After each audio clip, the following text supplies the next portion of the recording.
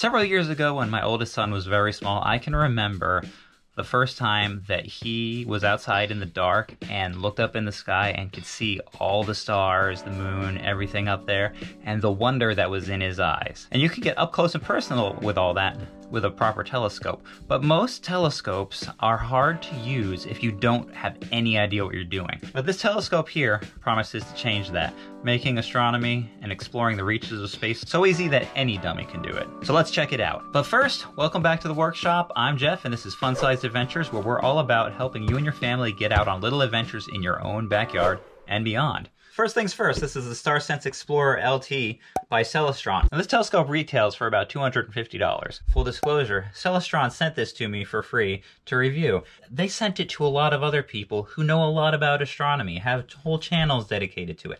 I am not one of those people. The only thing I know about astronomy is that the moon is made of cheese, right? Alexa, what is the moon made out of? The moon is made from lunar rock. Well, okay, so I don't know anything about astronomy.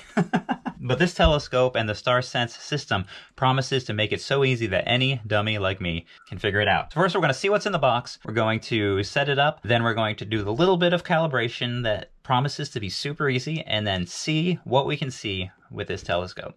Inside, the large box are several smaller boxes, as well as the instructions. Code that might be important later. So box one, nice big tripod. And the accessory tray. Box two, some sort of guide thing there. Got a little eyepiece thing, another eyepiece thing, a little bolt, a third eyepiece, piece of metal that says it's some sort of tool, I believe.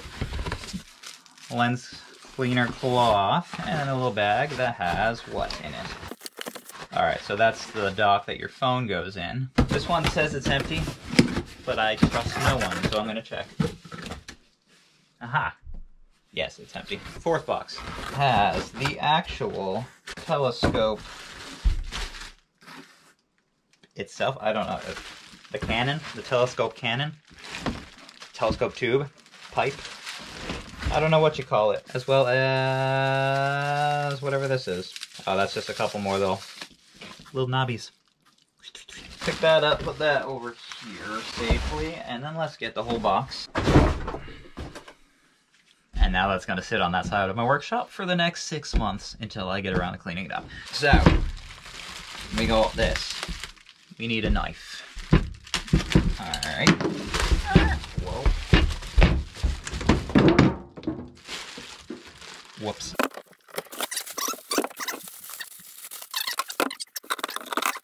This is not going well. Do not eat. Looks so appetizing though. Don't look directly at the sun. This really is for dummies, isn't it? I'm not going to do the full setup step by step, but I'm just going to follow the instructions, tell you whether or not they are simple and easy to understand. Cue the time lapse.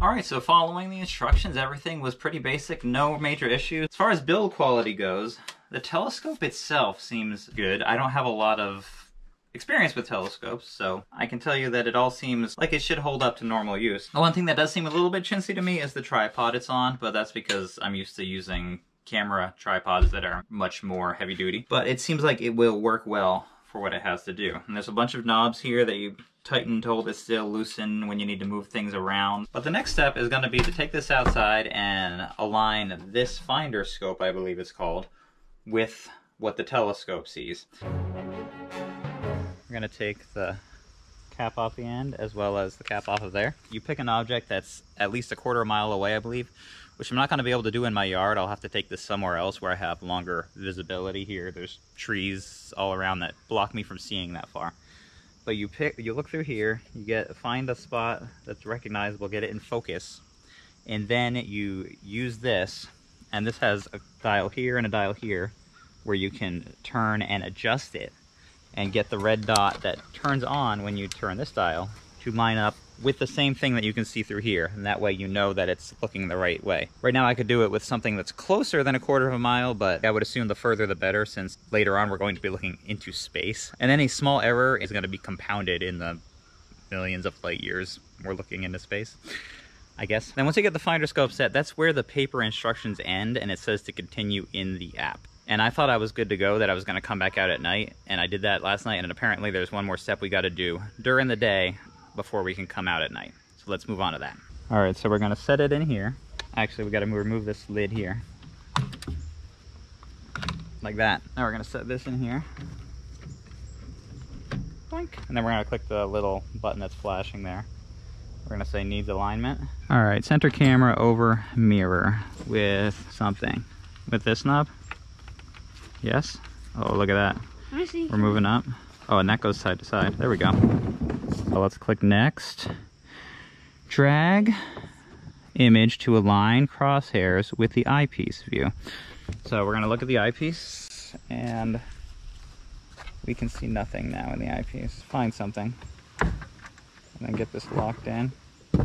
Let's drag the crosshairs. It's right at the tippy top of that farther tree. Can I zoom? Oh, I can zoom in. That'll make it easier. All right, so I think that's good. All right, so up here it says Starsense can't find the scope position in the daylight. Try it outdoors at night. All right, so we're to the point where if you're pointing this at the night sky, the camera lens looks at the mirror, which can see stars and can figure out where in the sky it's pointing. But we can't do anything during the day because it can't do that. Now we gotta wait for a night where it's not raining and where I don't have to get up at 5 o'clock the next morning, which is gonna be tough.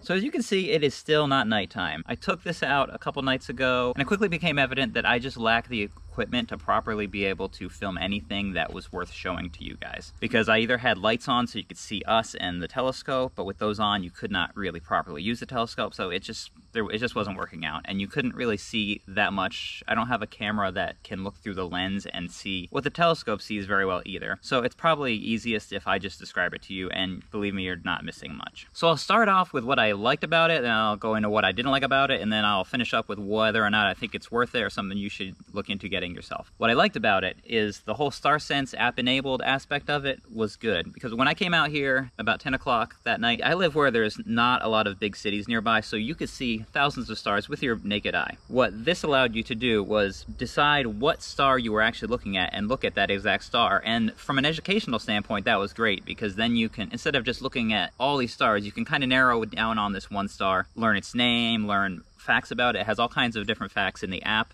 So from an educational standpoint, the whole app aspect of it worked flawlessly. I had my doubts about it because I know that cell phone cameras don't work that well in low light conditions, which this obviously was, but it somehow worked, so I'm not going to question it. And then moving on to what I didn't like. Now, this isn't the highest powered telescope, so when you are looking at a star with your naked eye, it looks like a little tiny pin dot of light in the sky. With this telescope, from the best that I could figure out how to use it, not having really no idea what I'm doing, it kind of expanded that to it's like the size of a pencil point in the sky, which kind of seems underwhelming, especially when in the app you have like high quality images of what it looks like with a professional grade telescope. When you're looking at that and then you see what you see, it's like, it just kind of creates this contrast where you select something in the phone and you're like, I want to look at that, and then you go to actually look at it and it just doesn't stand up to what you saw there. So it's kind of underwhelming. I actually spent some time yesterday and went online, did some more research to try to figure out if there's just something that I'm doing wrong. And it kind of just seems like that's just it. It's a lower powered telescope, so it's more for looking at closer things like other planets and the moon. And I tried to go back out last night and do it, but we have trees all around our backyard, and everything that I could possibly look at that was more in our solar system was below the tree line. But from what I've heard with this telescope, you can see very good detail of the moon. You can see a little bit of the rings of Saturn and different things like that. So we're definitely going to try to take this out another time and do that. But unfortunately, in the name of trying to finish up this video, was not able to get to that. So lastly, is it something that I think you should get? I could have just laid on the ground and looked at the stars and had a good time that night. There was so much visible just to my eye. And then this kind of just became an apparatus that if you thought you were going to see something super high detailed, it was just something that kind of got in the way. And it almost detracted from that experience. But with the use of the app and actually being able to learn about these different things that you can kind of see but not really that well detailed, I think that if you are homeschoolers like we are, from an educational standpoint, I see where this being one of Celestron's lower priced telescopes, this could be something that's good for homeschool families or people that just have kids that are just getting into it, but I think it's something that if you're really serious about it, you're gonna outgrow really quick. But that's just my opinion as somebody who's not really into astronomy, somebody who doesn't really enjoy staying up late. So I think by and large, astronomy is just really not for me. Once we get into the fall and it's getting dark out at 4 o'clock, we're gonna give this a lot more tries. Maybe we'll do a follow-up video at that point. But if you think that this is something that you're gonna be able to see like these super crisp images of like far off nebula and different galaxies and stuff, it's just not really gonna happen with this telescope, at least from what I can tell, having no idea what I'm talking about. If you are an astronomy expert who's used this telescope, please leave a comment and tell me what I'm doing wrong. I would appreciate it greatly. So to answer the question we started out with, does this help any idiot like myself be able to do astronomy in a meaningful way? Without the Starsense app system, you would never be able to tell what exact star you were looking at without looking at tons of charts and having some idea. So if you don't know anything like me, the Starsense system is definitely great. And if you're buying even a lower powered telescope, something that you should go for. But if you want to be able to see more detailed of farther off deep space objects, you're probably going to want one of their bigger, more capable telescopes. But if after watching that you still don't think that this is something you're interested in, check out this video up here. I'll show you another way to have fun in the dark, in the backyard with your kids. See you over in that video. Until next time, get out there and have a fun adventures of your own. Woo, woo.